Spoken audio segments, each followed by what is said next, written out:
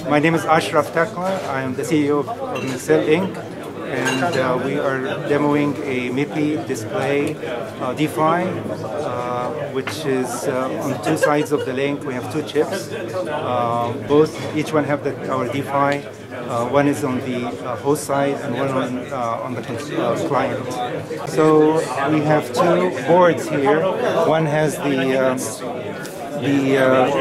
host, and that host is one of our customers' chips, which has incorporated our D-PHY in it. It has two data channels.